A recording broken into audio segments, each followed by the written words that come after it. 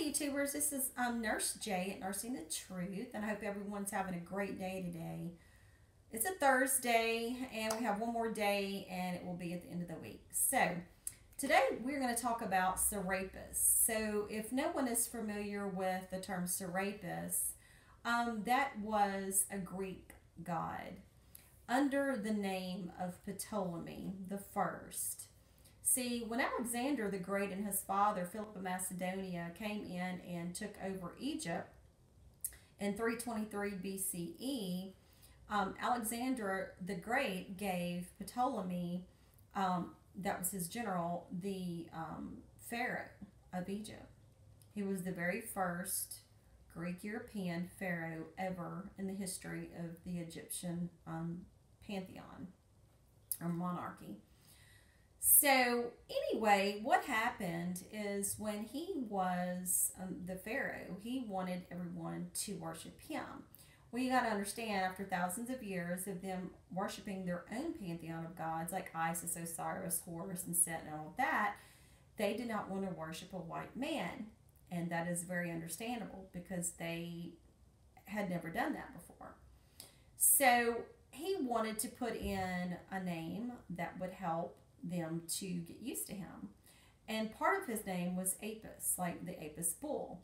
The Apis bull was a sign of the Taurus in the zodiacal sign. And the bull was a very worshipped symbol there, like Hathor, the cow or bull god, and that nature. So anyway, he was worshipped, and they had a lot of temples built to him, the Serapeum, that are still standing to this day. Large temples and columns that were built to him. And there was just a lot of problems surrounding that, like I said, because, they did not want to worship him. And you have to understand that for thousands of years, you have someone coming in, saying you have to worship me, I'm a man, and they weren't never used to that because they're just used to worshiping these deities, the sky, the moon, and that sort of thing. Now, when they had the, this is what I was going to tell you too. He was called Ptolemy the First Soter. And what Soter means, or S-O-T-E-R, means savior. So he was called Ptolemy the First Soter, which means savior. He took up the name Mary Amun Septipenra, and that meant beloved God, Mary Amun, and then Septipenra meant chosen by God. So you see how that would make the Egyptians mad. Now, in Memphis, the Malachite Coptic Egyptians said that they would consecrate him to the priesthood, but these people that were sellouts, and they didn't want to be killed, and they made an image of him named Serapis. And Serapis, Egyptian, in 350 BCE, and he was called Serapis Christos in the Greco-Roman world. And you got to understand that all of this was done way before the Jesus character in the Bible. Now, also Serapis was a name taken from Osiris and combined with the word Apis, the bull, like I told you before, and that was a combination of Serapis. Now, what is very curious about this is we were always told in the New Testament that when Jesus was living and walking around the earth, and that his disciples, and that these were called the very first Christians, especially when you get into the workings of Paul, where he's talking about the first Christians were at Antioch, and Antioch is in Edessa, Syria. Now, in 134 CE, Hadrian to Servanus, which you got to understand, it's Emperor Hadrian, that was writing to Servanus. And it says, Hadrian refers to the Alexandria, Egypt, worshippers of Serapis, calling themselves the bishops of Christ. And he stated, in Egypt, which you commended to me, my dearest Sylvanus, I have found to be wholly fickle and inconsistent, and continually wafted about by every breath of fame. The worshippers of Serapis here are called Christians, and those who are devoted to the god Serapis, I call themselves the bishops of Christ. And at the Council of Nicaea in 325 CE, Constantine ordered all the books to be burned.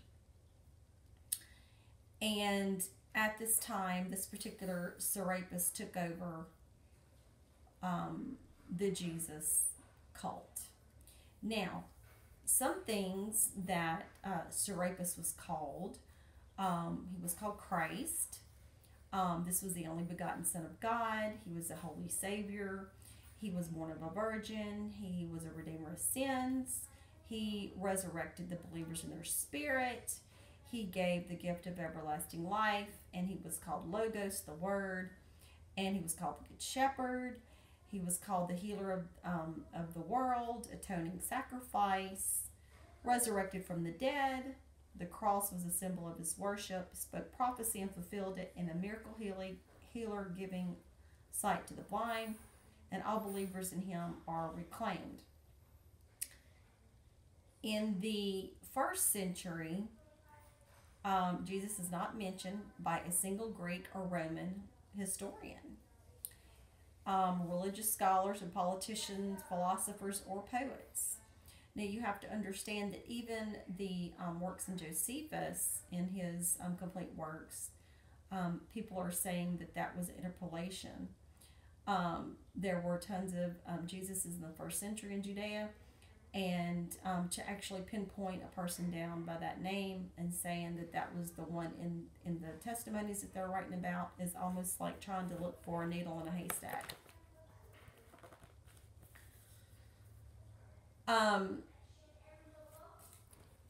They also said that we're going to talk about a little bit about, free will and sin, along with all these doctrines. Now, in the beginning, they taught that man can do good and evil all on his own, and there was nothing that could be forced him to do either one or the other. Now, Bishop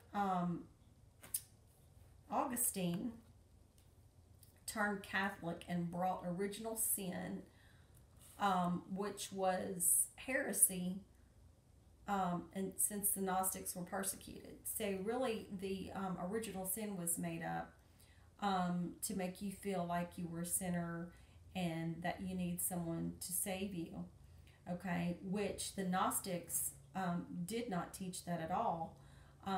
They taught that that the divine source or the divine spirit or soul was within you.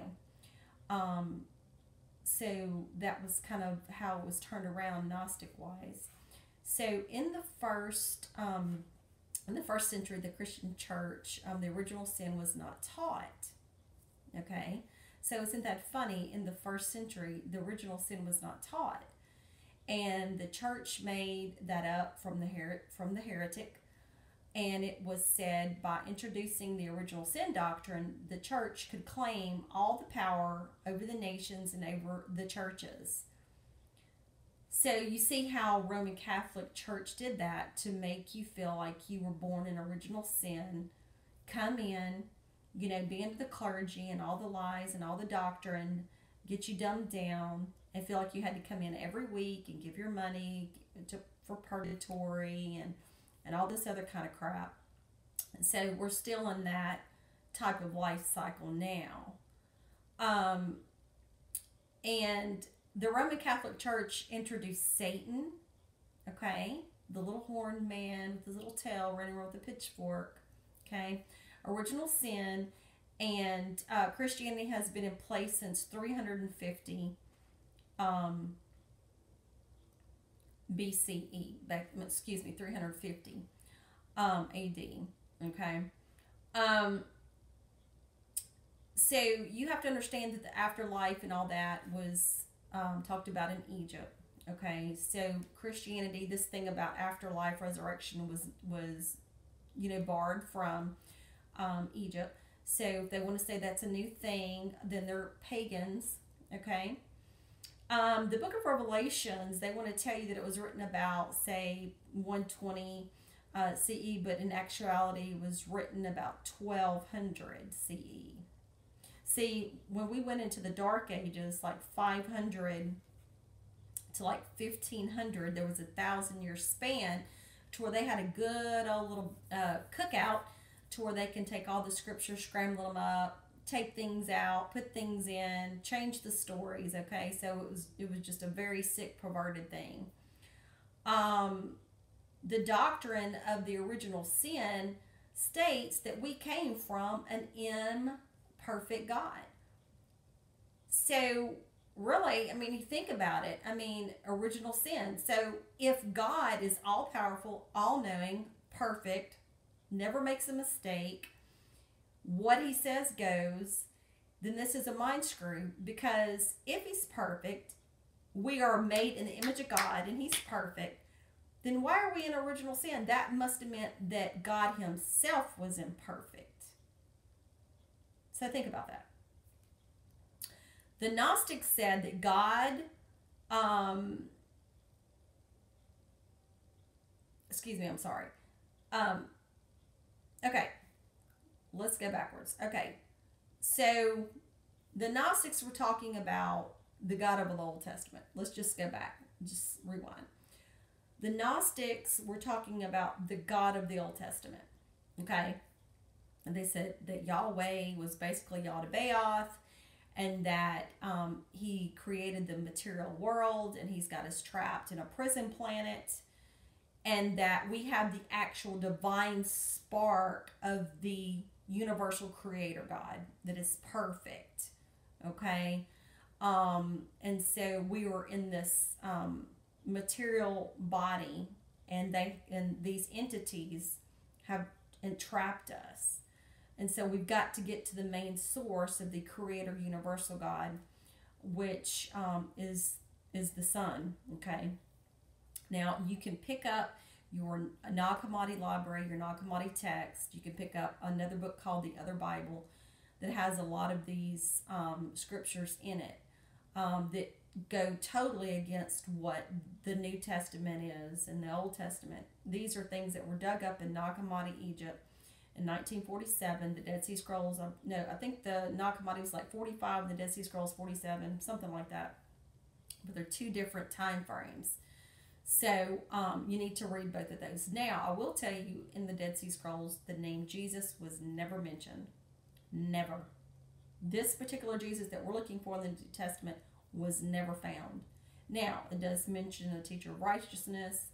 It does talk about the Essenes, which, if you do your history, the Essene sect comes back from Egypt, and Therapeutic, all these were from Alexandria, Egypt. Okay, so you need to do your homework on that. You cannot have a perfect God in original sin, and the original church said that there was no original sin. So this doctrine of original sin was never taught in the very beginning. Okay.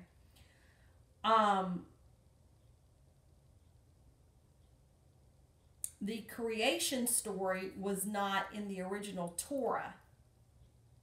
It was written and placed later in the Bible. Okay.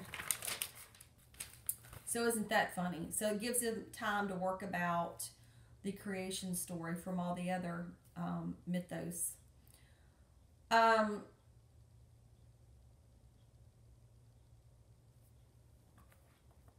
Now, a bishop called Bishop of Hippo, he was from North Africa, and he was converted in 384 CE, and he was ordained a priest in 391. He was from Rome, and he was pushing for the doctrine of all this. We were talking about the sin and all, and the religion was called a mystery. That was why each had a high priest to tell a direct doctrine on a daily basis. So the basic original sin definition in the 4th century doctrine that said, in the 4th century, it was a doctrine that explains the sin of Adam as being propagated to all his offspring through natural reproduction or divine imputation. Okay, and this was the doctrine was basically pushed by St. Augustine. Okay.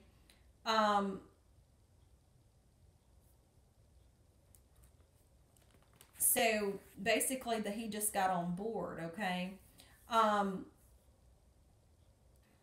Now this Augustine, he had a very ugly past, and basically from his own desires and his problem with his past, he thought that he would, make everybody else feel his guilt from what he did. He struggled with lust all of his life. He had 5 mistresses, and he ran around a lot. We just had a lot of problems, okay? And so therefore he was really pushing original sin. And Martin Luther was really an advocate for St. Augustine. And he became a monk and was living under St. Augustine's, original sin doctrine. So that's why in the Protestant Bibles you also have original sin, and they also teach that as well. So even though Martin Luther broke off from the Roman Catholic Church, he did keep some doctrines, but you got to understand he also had an agenda as well with the Rosicrucians. And so that's, another video.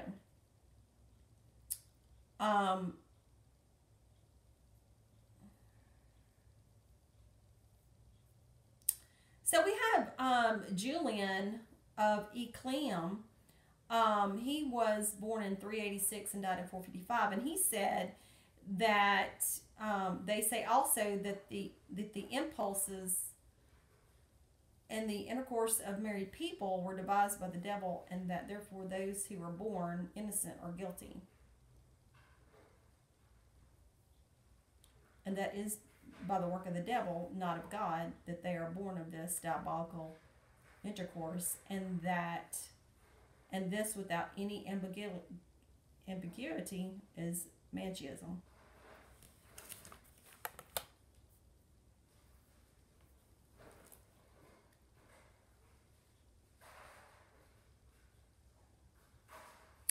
Okay, guys, well, we will see you tomorrow.